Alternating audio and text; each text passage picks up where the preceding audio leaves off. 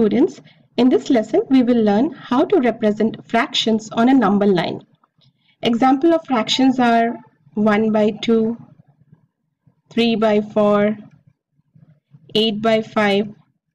So we have a top number which is called the numerator and a bottom number which is called the denominator, right? Now to show the fraction on a number line, first we need to draw a line and then we need to divide the line with whole numbers. Okay, so let's see an example first. Draw a number line and mark half on it. So we have a number line here and we will mark the whole numbers, say 0, 1, 2.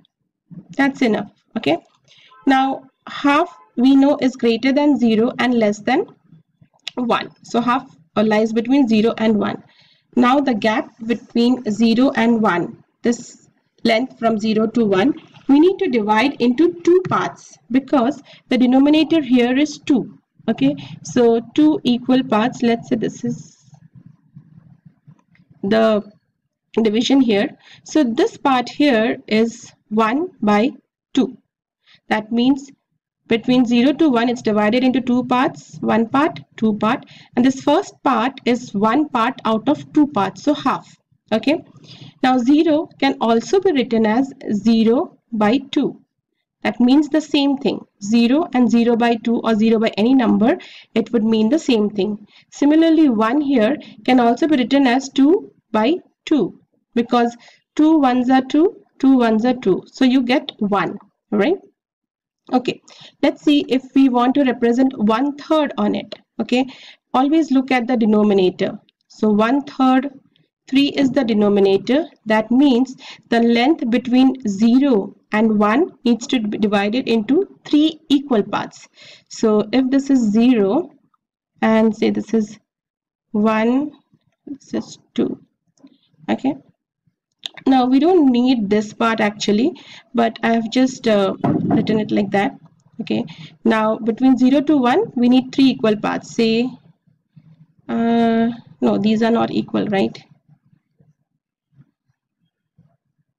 Okay, better. Now the first part here would be one part out of 3 parts. The second part would be 2 parts out of 3 parts. The third part or 1 can also be written as 3 by 3 and 0 can also be written as 0 by 3. Usually we don't write it this way, but if a question is asked to represent 0 by 3 or 3 by 3, so you can just write it like this. Okay, let's see one more example. 3 by 7. Now here the denominator is 7. That means the length between 0 and 1 needs to be divided into 7 equal parts. So say this is 0, this is 1. Okay, now 7 parts, that means 1, 2, 3, 4, 5, 6. So we have 1, 2, 3, 4, 5, 6, 7. 7 parts we have made out of this. Now we need 3 by 7. That means 3 parts out of this. That means 1, 2, 3. So this is 3 by 7. Okay. Now this is, if you want, you can write it as 1 by 7, 2 by 7, 3 by 7, 4 by 7, 5 by 7, 6 by 7. This is 7 by 7 and this is actually 0 by 7. But it's not asked in the question, so no, you need not write it. You just mark this point and 0 and 1 and equally divide it. So that would be sufficient. Next, how to represent improper fractions on the number line. Now so far we have seen 1 by 2, 1 by 3, 3 by 7. So these are our proper fractions. That means numerator is small and denominator is big. What if we have improper fractions wherein the denominator is small and the numerator is big? So for example, say I have 21 over 5. 21 over 5. Now how do I represent this? Because I know that I'm going to divide between 0 and 1 the length and 5 equal parts. So how do I show 21 then? Okay, so to do this, first convert this into mixed fraction. So 21 by 7, if I want to convert it, divide 5 times 4 is 21. So this can also be written as 4 whole and 1/5, right? 4 whole and 1/5, 4 and 1/5. Okay, now it is easier to show this on the number line.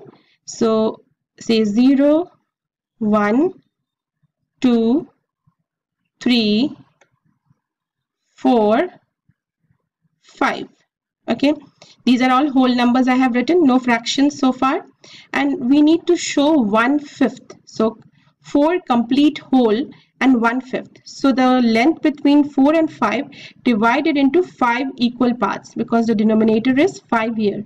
So 1, 2, 3, 4.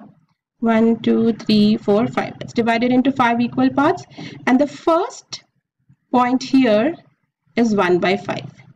So I can say this point here is 4 and 1/5. I hope this is clear to all. Now let's see if we have many fractions and how we can represent all of them at the same time. We have done the same thing previously also, I think here I have shown you, even this one I have shown you. The same thing we need to do here. So it says draw a number line and locate the points on them. So here we have 1/2, 1/4, 3/4 and 4/4. So the first one has the denominator as 2. The second, third and fourth has denominator of 4, right? But then how can we represent half? You can convert this half into equivalent fraction, that means with denominator 4. So to do that, what you can do is 1/2 multiply both numerator and denominator by 2. So we would get 2/4. Now all the denominators are same, so it is easy for us to locate the points. Let's say this is 0 and this is 1. Okay, now let's represent these fractions. 1/2 is half, or 2/4, right? So that means 1, 2, 2 jumps. 2/4, which is actually 1/2. Then we have 1 part out of 4, so 1/4, 2/4, 3/4, 1 is 4/4. Okay, let's see one more example. 2/5, 3/5, 8/5 and 4/5. So the denominator is 5, so we need to divide the length between 0 and 1 into 5 equal parts. Okay, so it's 1, 2, 3, 4, 5. Assume all these parts are equal. Okay, now 2/5, that means 1, 2.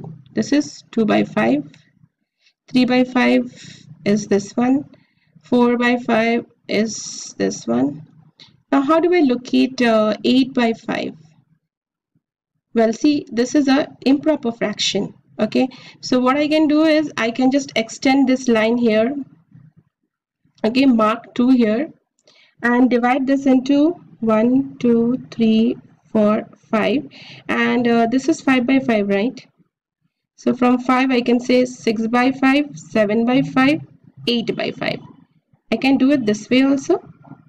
Okay, or what I can do is I can convert this into mixed fraction. So 8/5, if I convert 5 ones are 5, 3, so that means 1 whole and 3/5. 1 whole and 3/5. So 1 whole is here, okay, and after that 3/5, that means 3 parts. So 1 part, 2 part, 3 part, and we reach the same point, right? So 1 and 3/5 and 8/5 is the same thing. So you can do it either way. Okay, next let's see how many fractions lie between 0 and 1. So if the question is asked like how many fractions are there between 0 and 1, let's say this is 0, this is 1, again I'd say 0, this is 1, and this is 0 and 1. So how many fractions can we have between 0 and 1? Well, the answer is infinite number of fractions. That is because, see, if I say 1 by 4, we are going to divide it into 4 equal parts. This will be divided into 4 equal parts. If I say 25 by, say, 25 by 100, obviously nobody is going to ask you to plot these points. This is just for explanation. So if you want to show 25 by 100, so you will divide this into 100 parts and just show the 25th part, right?